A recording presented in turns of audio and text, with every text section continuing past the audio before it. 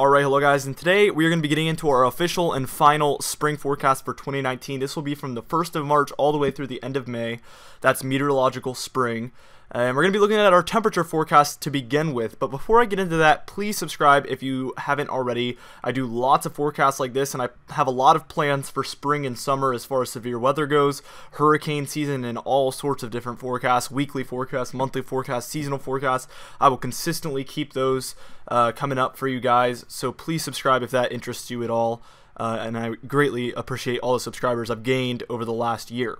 Anyway, let's get right into it. We're going to be seeing slightly above average temperatures for the west coast of the United States: California, Arizona, portions of Utah, Nevada, Idaho, Washington State, and Oregon. All these areas will have slightly above average temperatures, as well as the east coast from Louisiana, all the Gulf states, Mississippi, Alabama, Florida, Georgia, South Carolina, North Carolina, mountains of Tennessee, portions of eastern Kentucky, West Virginia, eastern Ohio, Virginia, Maryland, Delaware, New Jersey, Pennsylvania, New York, Connecticut, Rhode Island, Massachusetts, Vermont, New Hampshire, and Maine. I expect us to be warm because I expect a lot of Gulf moisture to head up the east coast with some warm fronts, some low pressure systems cutting inland, a lot of stationary fronts setting up. I think that a lot of storms coming from the south and a lot of warm days like that. We've seen these in past springs. It's very typical, but I expect some above average amounts of that type of activity going on. Now, we will be seeing below average temperatures for the central United States, from Texas all the way up and through Oklahoma, portions of New Mexico, Colorado, Wyoming, Montana, Kansas, Missouri, Illinois, Michigan, Wisconsin, and portions of Minnesota as well. And then we see kind of our darker shade of blue there for Nebraska, Iowa, northern Missouri, Minnesota, the Dakotas, portions of eastern Montana, and northeastern Wyoming as well in those below average temperatures. That's where we see a little bit of a bigger chance for below average temperatures, as I expect at least through April, early April, winter to kind of continue for you guys. Unfortunately, I know a lot of you probably want it to warm up by now, as it's been cold for months now, obviously, but I expect that we will kind of see that stick around for at least another month or month and a half, so that'll lead to some below average temperatures overall. No matter what it does in the second half of spring, we will be seeing colder conditions there for the beginning portion of spring, and that'll likely swing it into the direction of below average temperatures overall.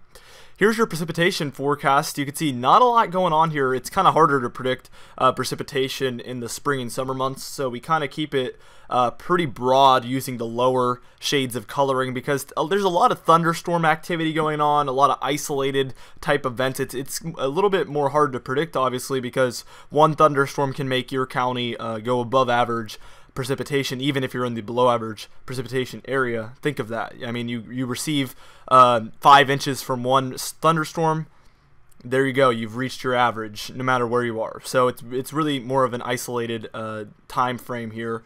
But we do expect above average thunderstorm activity in this green area, this lighter shade of green, and that should lead to most areas being above average precipitation, at least slightly. And then in our drier area, we expect a little bit less activity there for Iowa, Missouri, Illinois, Indiana, Ohio, Pennsylvania, Michigan, and Wisconsin.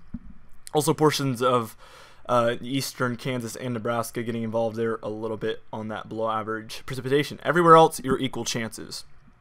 Now, here's your severe weather forecast, and you can see this is where we're expecting above average severe weather from the southeastern tip of Wyoming into eastern Colorado, southern Nebraska, western and southern Kansas, Oklahoma, northern Texas, Arkansas, southern Missouri, southern Illinois, and then some western portions of Tennessee, Kentucky, northern Alabama, and northern Mississippi. Now, here's your overall forecast for the entire season here.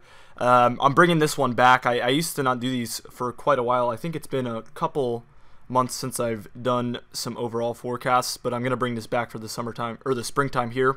We see warmer than normal there for the west coast, obviously, and the northeastern United States. Lots of Gulf moisture there for the southeastern and Gulf states of the United States.